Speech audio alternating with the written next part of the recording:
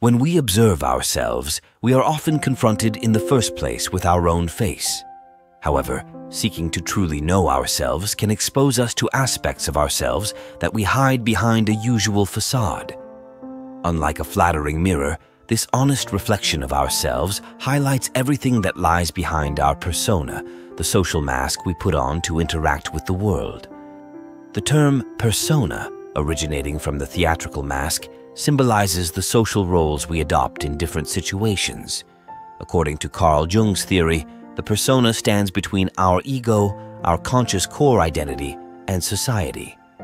This adaptation allows us to conform to social expectations, but can also create a gap between our true nature and the image we project. This duality between our inner identity and our social mask can cause internal conflicts and distance us from our authenticity. So, while these masks are useful for navigating society, it is crucial to maintain a connection with our true identity behind the mask to preserve our personal integrity. The persona represents a complex system of relationships between our individual consciousness and society. It is essentially a social mask designed to influence others' perception while concealing our true nature. Jung discusses two phases of the persona. The first stage is identification, where we consciously adopt this mask, knowing that our social appearance does not exactly correspond to our real essence. This is generally safe, as long as we remain aware of this distinction. However, it can become problematic if we identify too much with this shaped image or lose awareness of it. In such cases, the second stage, disintegration, occurs, where the persona intentionally or unintentionally breaks, causing inner chaos and a sense of disorientation.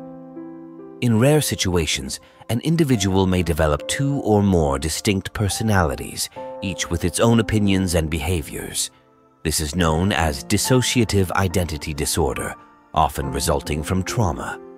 During the persona's disintegration process, several approaches can be adopted. Negative restoration, where the individual tries to return to a previous state to conform to an established norm. Absence, where the person lives in seclusion, making it difficult or impossible to interact with the outside world.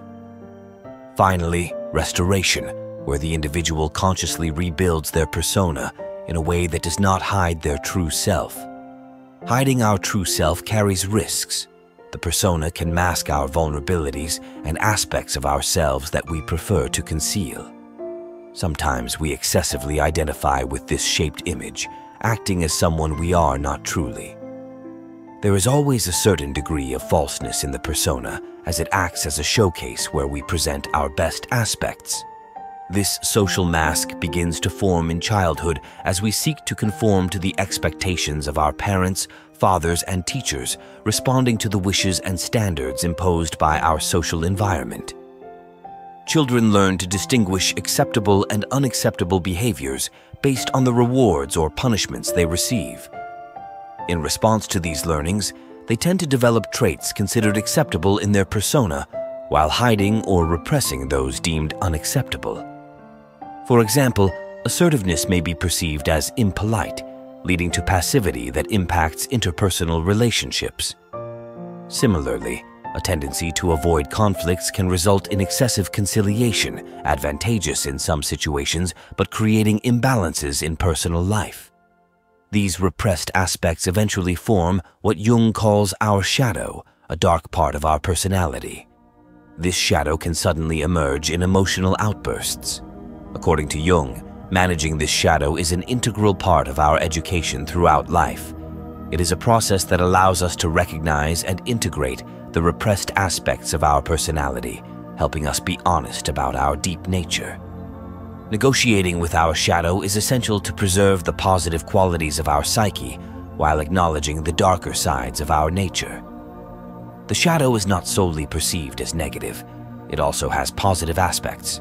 However, it can become hostile if ignored or misunderstood. Another dangerous facet of the persona is excessive identification with this social facade. If our ego becomes entirely identical to our persona, it can suppress our individuality. In this case, our adaptation to society is maximal, but our psychological development suffers because our individuality is stifled. Children learn to distinguish acceptable and unacceptable behaviors based on the rewards or punishments they receive.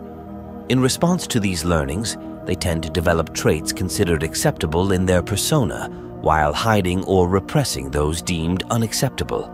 For example, assertiveness may be perceived as impolite, leading to passivity that impacts interpersonal relationships. Similarly, a tendency to avoid conflicts can result in excessive conciliation, advantageous in some situations, but creating imbalances in personal life. These repressed aspects eventually form what Jung calls our shadow, a dark part of our personality. This shadow can suddenly emerge in emotional outbursts. According to Jung, managing this shadow is an integral part of our education throughout life. It is a process that allows us to recognize and integrate the repressed aspects of our personality, helping us be honest about our deep nature. Negotiating with our shadow is essential to preserve the positive qualities of our psyche while acknowledging the darker sides of our nature. The shadow is not solely perceived as negative, it also has positive aspects. However, it can become hostile if ignored or misunderstood. Another dangerous facet of the persona is excessive identification with this social facade. If our ego becomes entirely identical to our persona, it can suppress our individuality.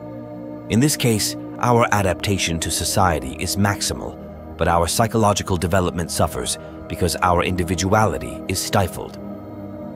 Jung writes that every vocation or profession has its own characteristic persona imposed by the world, and professionals strive to meet these expectations. The danger is that they become identical to their persona. For instance, the teacher with their manual or the singer with their voice. The harm is done as they exclusively live on the background of their own biography. One could say, with a bit of exaggeration, that the persona is what one is not in reality, but what oneself and others think one is. For Jung, individuation involves not only freeing oneself from the illusions of the persona, but also understanding and integrating these primal images in a balanced way. This would allow the individual to break free from unconscious influences and achieve a deeper self-awareness, surpassing pre-established patterns and enabling authentic personal development. Jung writes, "It is only because the persona represents a more or less arbitrary and fortuitous segment of the collective psyche that we can make the mistake of considering it entirely individual. It is, as its name implies, only a mask of the collective psyche, a mask that feigns individuality, making others and oneself believe that one is individual when such is not really the case." When analyzing the persona, we remove the mask and discover that what seemed individual is fundamentally collective. In other words, the persona is just a mask for the collective unconscious. We all seek a name, aim for a title, a function, and to be this or that. Fundamentally, the persona is nothing more than a compromise between the individual and society about how a person should appear, which should not be devalued. However, the development of individuality cannot occur solely through personal relationships, as it requires a psychic relationship with the collective unconscious. Real individuality continues to manifest and interfere with conscious thought, while the unconscious guides us toward individuation. Through the exploration of the unconscious, we can assimilate the archetypes influencing our conscious life as an autonomous personality. In the collective unconscious, these archetypes come to life through individuals' unique expressions and their culture worldwide. The human psyche is both individual and collective, and the balance and cooperation between seemingly contradictory sides are precisely what gives us psychic equilibrium.